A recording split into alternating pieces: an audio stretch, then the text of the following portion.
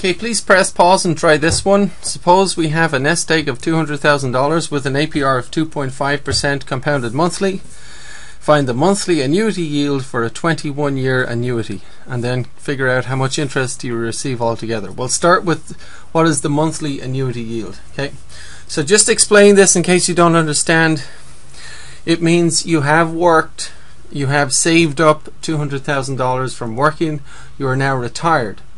Okay, find the monthly annuity yield. It's like the retirement amount you're going to get each month while you're retired for. You're going to be retired for 21 years. Okay, you're planning on that. Of course, you don't know exactly when you're going to die, so I guess that's one of the reasons people like Social Security, because it's a guaranteed thing. For example, and on other pension schemes where they stay with you as long as you live, but this one, it will last for 21 years. Then it's done. The money's gone. Right.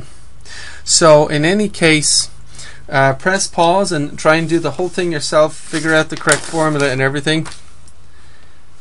Okay, I hope you've pressed pause and tried it. I'm going to help you now. So what do we have? What do we need? We have $200,000, which is the nest egg. Look at this formula here. That's where you plug a nest egg in, right? And you plug the nest egg in, you calculate, and then you come out with the monthly annuity yield. That's what we're looking for. Okay, we find the monthly annuity yield. That's what we're looking for, right? So doesn't it make sense that that's the correct formula? You plug in the nest egg that you have and you calculate what you're looking for, the monthly annuity yield, right? So in any case, that's the formula we're going to use. So monthly annuity yield, or monthly retirement yield or payment, let's say, is equal to the nest egg 200,000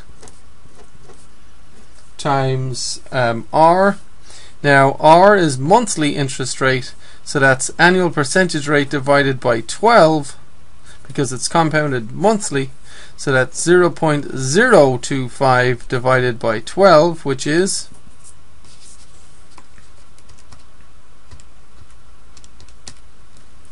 0.00208333, etc. So 0.00208333.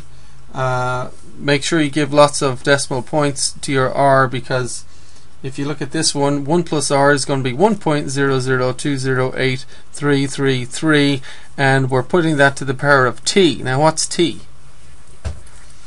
It's going to be paying out for 21 years. You've got $200,000. It's going to be paying you out a monthly sum for 21 years. So that's 21 times 12, right? So it's 240 plus 12, 252, right? So 1 plus R is to the power of 252, and then it's all over 1 plus R to the power of T, 1.00208333, etc., to the power of 252 minus 1. Okay, so we'll calculate the top and bottom.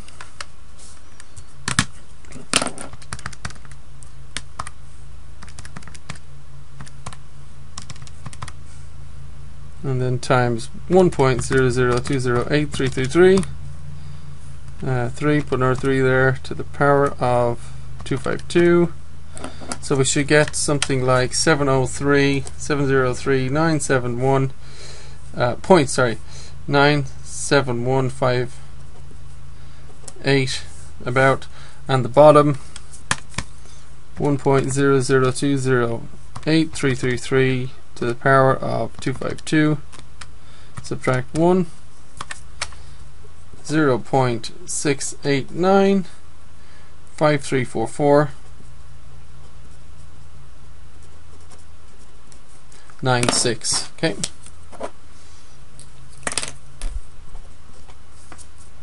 So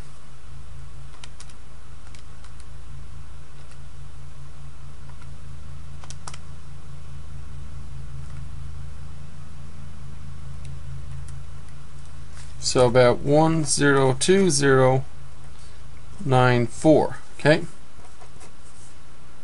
So the monthly retirement yield, if you have a nest egg for $200,000, if you live an extra 21 years after retirement, or plan on that anyway, you'll get about $1,000 a month, right?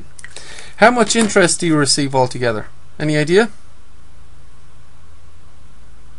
Well, if you take this amount, 1,000, so if you take the monthly payment or monthly yield of $1,020.94, and how many of those are we going to get altogether? How much money are we actually going to get altogether, right? Well, we're going to get this for 21 years and 12 months each year. So we're going to get this amount 252 times, right?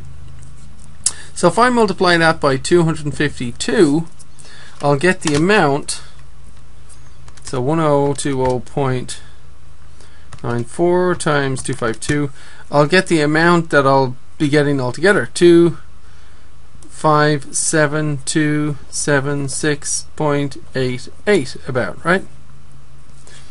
And so if I get this monthly amount 252 times, I'll get this amount altogether, but I only invested 200,000, right?